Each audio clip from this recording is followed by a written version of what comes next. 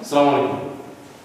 Today we will start new chapter, chapter 13, functions of several variables. Let me kind of recapitulate what we have done so far in the semester. We had, where does this come in the grander scheme of things?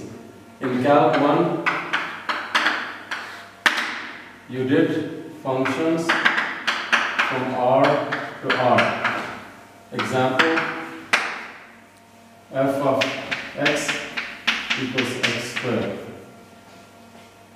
Then in chapter 12 of this class, we did functions of this kind. Functions from R to R2. Example would be the parameterization of a circle. We say, let's say, circle is a vector valued function because it outputs a vector. Cosine t,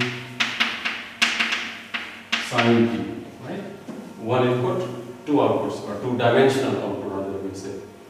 And similarly, we could do R to R3, parameterization of curves in 3D space. In this chapter, chapter 13, we are not talking about, these are functions of several variables. So there are multiple variables and a single number as the output. Now this concept has been introduced to you just now with this formalism and notation. For example, you have a cylinder, radius r and height h, right? What's the volume of this cylinder? Is pi r square, which is the area of the face of the circular face of the cylinder, times the height of the cylinder, pi r square h. You can think of it, this volume is a function of two variables. It needs two inputs to be able to compute this formula.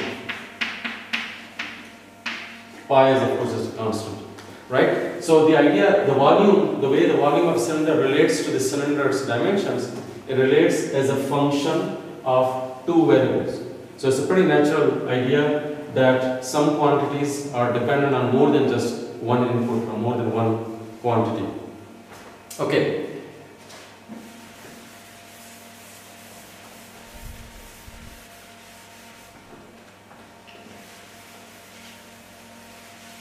Let's recall back in calculus 1, what did we did with functions of several variables, functions of variable, single variable when we first started it.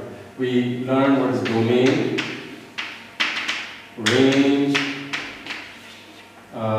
limits, and then we use limits to do continuity, and then we go to derivatives. Okay, and then of course, after we do domain and range, we also then do somewhere here graphing, right? We do some graphing after domain and range, but we also do more graphing later when we're using derivatives, when we have more knowledge of a function, where does it increase, where does it decrease, and so on and so forth. So we're going to pretty much follow the same scheme of concepts to learn how to deal with functions of several variables, how we can manipulate them, how we can get information about them, and how we can, what does the derivatives means here, and then of course uses of derivatives, right? And the big use we saw of derivatives in calculus 1 was graphing and optimization of applied problems, maximum volume, maximum area, all those kind of problems. So we're going to follow the same scheme of things as far as functions of several variables are concerned. So in the next video, I will talk about domain, range, and graphing. And graphing will need a little bit more time because we're going into higher dimensions, so we need a little bit more experience in graphing these kind of things. Okay, so in the next video, let's talk about domain and range and graphing.